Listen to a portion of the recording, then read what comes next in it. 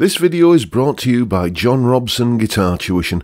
If you enjoy the content, please consider supporting the channel by enrolling on a course, purchasing some guitar lessons or a t-shirt, or you can join my Patreon. Now, on with the show. Hello chaps, welcome once again to John Robson Guitar Tuition.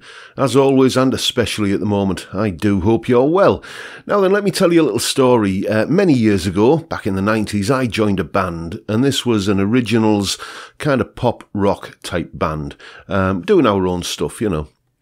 And the main songwriter, who was also the singer and rhythm guitar player, turned to me in a rehearsal and he said, "Can you play a bit like Mark Knopfler on Sultans of Swing over this tune?" I said, "Well, write me a chord sequence like Sultans of Swing and I'd be happy to oblige." It went over his head. He didn't see the point. The point is that how memorable and interesting your guitar solo is depends a lot on how memorable and interesting the chord sequence is that you're playing over. So what I thought I'd do today is show you one of my favourite chord sequences that I enjoy playing over a lot, and it seems I'm not alone because this basic sequence has been used many times over the centuries to create memorable tunes on top of. Coming up next, you're going to hear the solo and then a bit of an explanation about what's going on in the chord sequence and what I'm doing over the top of it. Incidentally, this is also a bit of a workout for the Harley Benton British sound pedal that I'm using to get my main guitar tone on this with a bit of reverb and delay plastered on in the mix. Anyway, here's the solo and the breakdown of what's going on.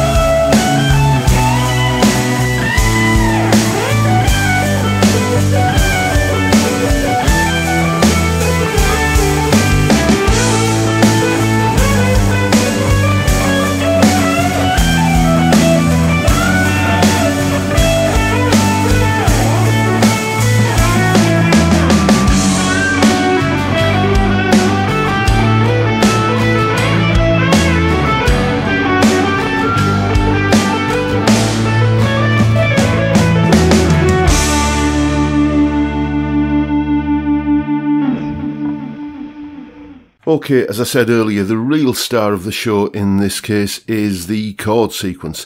It's a chord sequence that once you hear it in its final form, you will, I'm sure, recognise it because it's been used many times in many songs by many artists, because it has the effect of flattering whatever you do over the top of it, whether it's singing lyrics or playing a guitar solo or composing a melody or whatever. It's very flattering to what you do.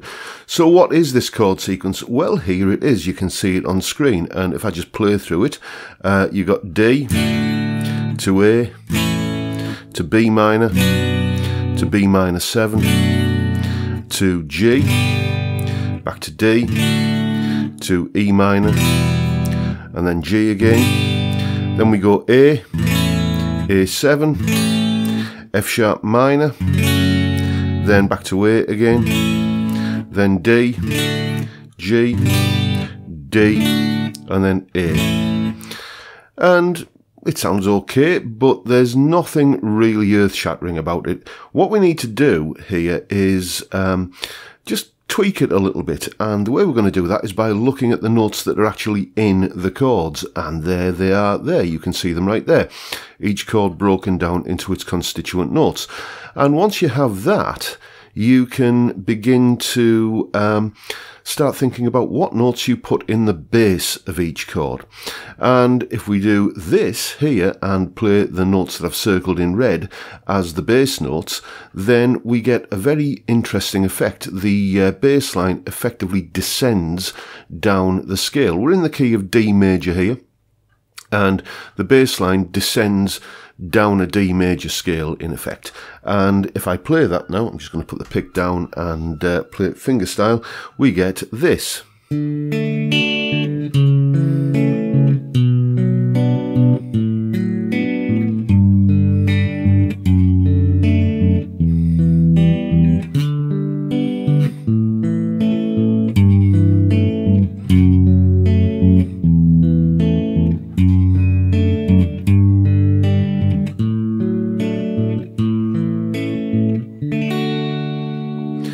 Yes, it makes you want to skip the light fandango and dance cartwheels across the floor, as the miller told his tale, and all of that. Many songs have used this, White a Shade of Pale, obviously, but you know, you'll find it, or something very similar to this, in When a Man Loves a Woman by Percy Sledge, or the verse section of Since You've Been Gone by Rainbow, and I guess you can trace it all the way back to J.S. Bach, Air on a G String, and probably before that as well. So that's the chord sequence. It's very flattering to whatever you do over the top of it.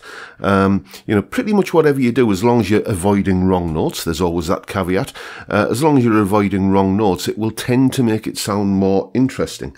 A couple of little things I like to do over a chord sequence like this is to just stay on the same lick and repeat it and repeat it. And because you're getting that sort of descending bass line kind of falling away underneath it, it just has the effect of making it sound more interesting. I think there was one point in the solo where I went like something like...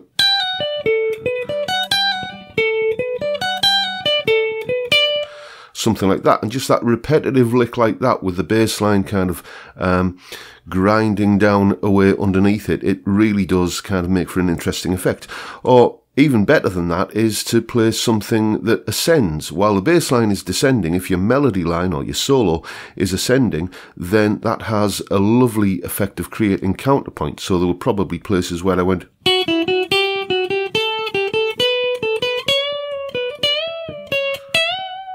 licks like that, where I'm ascending the D major scale, which is what I'm using to play over this.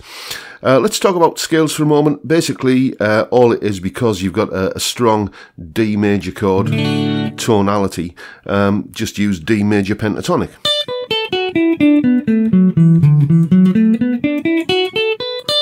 And then because the A chord and the F sharp minor both have a C sharp note in them, you can add C sharp notes into it.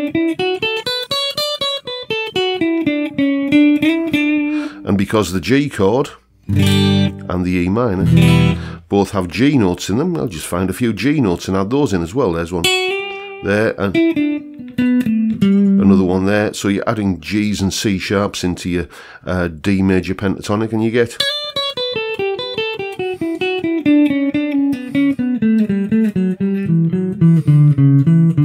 that, essentially a D major scale, or you can call it the D Ionian mode if you so wish. So that's essentially what's going on. It's that descending bassline chord sequence that makes just regular, mundane, frankly, D major scale licks sound, you know, flattered as you play them over the top of it. If you're in a band, and you are on good terms with a bass player, why not get together with a bass player and talk about this, see how you can create this sort of descending, or for that matter ascending, it works in either direction, bass line underneath the chords that you're playing over, and it will have you know, a flattering effect on, as I say, whatever you do over the top of it. Try it out, it's fun.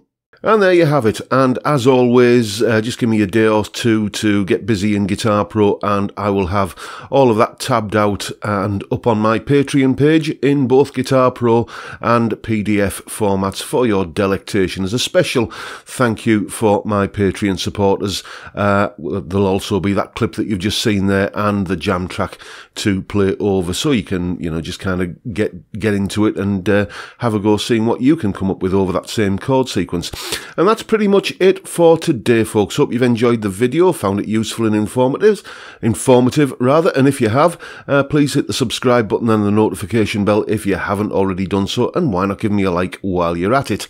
I'll just mention as well, if you want to support the channel, obviously I've mentioned the Patreon, but you can enroll on a course, or you can buy some of my gorgeous wifey's jewellery that she makes, and all the links are down in the description.